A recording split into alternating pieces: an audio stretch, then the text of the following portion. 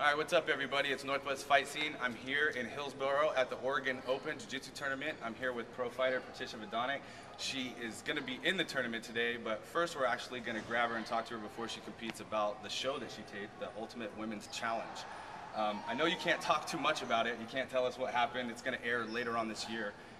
But talk about like getting all the girls together and training with all those different people and all those girls in one spot, all the different people. What was that kind of somewhat like? You know, it was actually really awesome. It was nice to have girls at all different skill levels from all over the United States, being able to get down there and train, roll, do stand up, everything with them. It really teaches you how a lot of different people move, and not just guys, because that's what I usually train with. So it's cool to have a bunch of girls down there. Now, when you were there, did you make any close friends? Did you know anybody there already? I didn't know them personally. I kind of do now, and yeah, I made some pretty good friends. Nice girls. Now, I heard a couple things Facebook here or there. You had a SWAT obstacle. What was that like? That was really cool.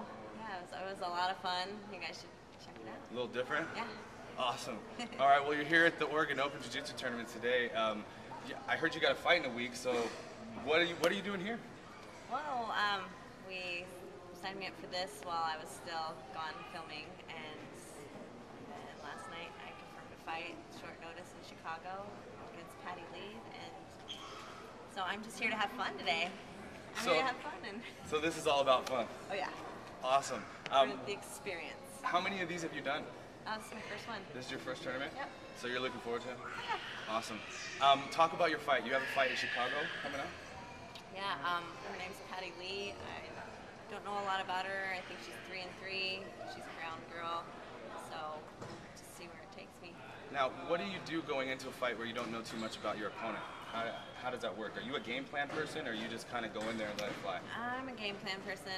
I usually like to get them on the ground, but I'm feel her out, see how she is with her stand-up, and then probably taking her to the ground.